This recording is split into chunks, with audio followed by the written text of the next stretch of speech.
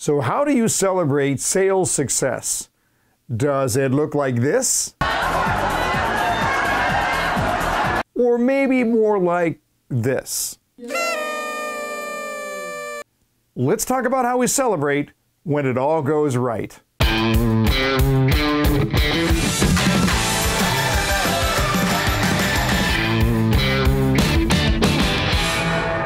Well, greetings everyone. Jeff Shore here with you, and I am excited. I am actually in a celebratory mood right now.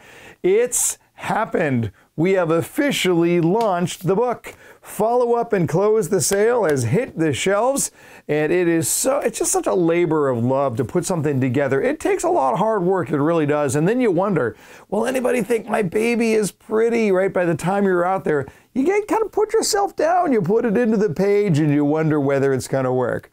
Well, did it work? Check this out. That's right, the book went to #1 on the Amazon list of sales books, #1 in the hardcover edition right here, and #4 in the Kindle edition. Really excited to see it shoot to the top of the list. And I just want to say thank you to all of you who purchased the book. If you haven't done so yet, they're going quickly. I know they're running short on supply, but the publisher is printing more as we speak. It's really off to a booming start, and it's very exciting to see that. Of course, there's a whole bonus package that goes along with it. If you go to jeffshore.com, you will see that.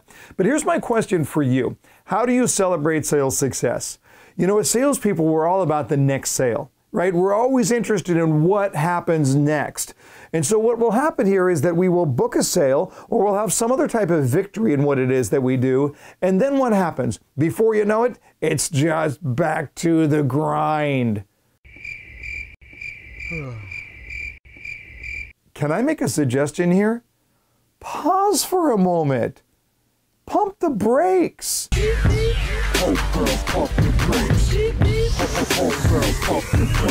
Relish what you have done.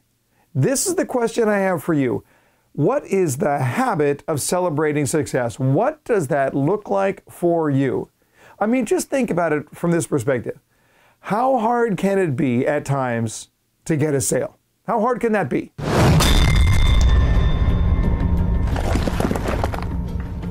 So I made a deal with him. I gave him an impossible task. And doesn't it feel that way sometimes, where you just grind and you grind and you grind to put it all together?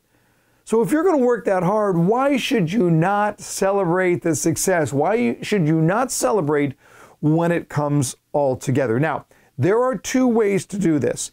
The first way is to celebrate with your customer. See, a lot of salespeople will look at it and say, oh, you've decided to move forward? Cool, let's do the paperwork. This will hurt. Listen, before you move on to the paperwork, is there something you can do with your customer, with your client, to celebrate that moment?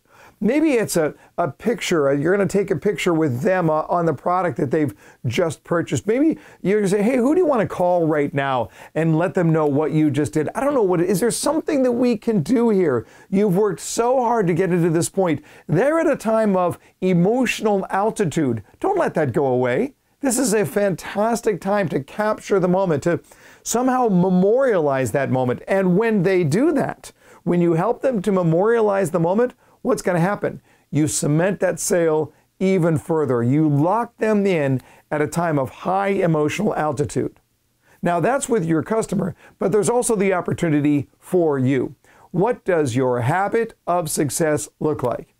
Now, I'm not going to suggest that you take off for Hawaii and lie on a beach somewhere. Looking good, Billy Ray! Feeling good, Louis!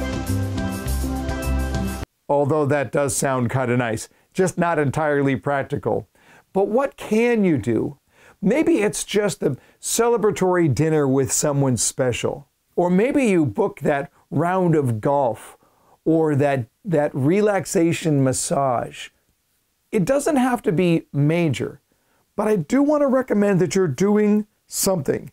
Even just giving yourself permission to pig out on a cheeseburger and a chocolate shake at the end of the day. You see, the idea here is that we want success to be a habit. And one of the ways that we form habits is that we establish rituals. When things go right, I do this. That's a ritual, and it gets you into that success mindset. After a while, what are you thinking? You're craving. You're jonesing for a cheeseburger and a chocolate shake. That's the idea. For Karen and I, there is a very, very nice dinner planned to celebrate the #1 ranking of Follow Up and Close the Sale. Now, unfortunately, right now we're in the middle of a pandemic and all the restaurants are closed. That's not going to stop us. I've got it all planned out right now. There's a park not far where we always walk the dog. Karen doesn't know anything about this, but I'm going to go. I'm going to stop at our favorite Italian restaurant, get everything to go. And while I'm setting it up, I'll call her and say, meet me at the park. I'll have it right there. Tablecloth, candlesticks, music playing, wine open, the whole 9 yards. Why? Because it's a success. And I want to be in the habit of celebrating my successes. That's what you should do as well. You work hard to get that sale. Take advantage of that. Celebrate what you just did. Enjoy the accomplishment, because you know what happened? You changed somebody's life. That's what you did. There you go. Jeff's hot tip. Celebrate your success. Until next time, learn more to earn more.